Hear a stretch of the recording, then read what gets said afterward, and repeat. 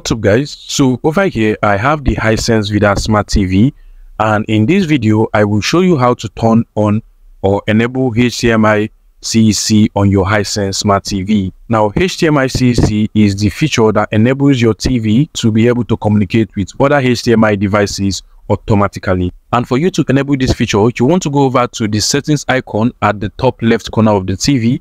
So you just scroll to the top and then click on the settings icon. Now you want to go down to connection and then click on connection, and now you want to scroll down to HDMI and CEC. Now click on it and you can actually see the CEC settings over here. Now if you want to turn on HDMI CEC, you can just go over here and click on turn on, and this feature will be turned on for your smart TV. Now there are other options that you can actually do here. For instance, if you go to the device auto turn off, what this actually enables you to do is for you to be able to turn off other devices that are also connected to your TV through HDMI by just turning off the TV. Now another thing you can also do is to go to the device auto turn on, which is the opposite of the device auto turn on, and that means that you can also turn on other devices by just turning on your TV.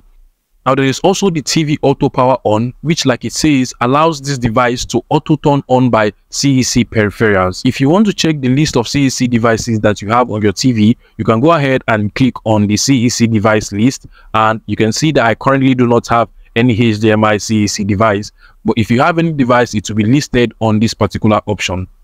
So guys, that is exactly how to turn on HDMI CEC on your Hisense Smart TV. And if you have any other Hisense TV that is not the Hisense Vidaa Smart TV, just by going to the settings and following the steps I have shared in this particular video, you can also turn on HDMI CEC on your Smart TV.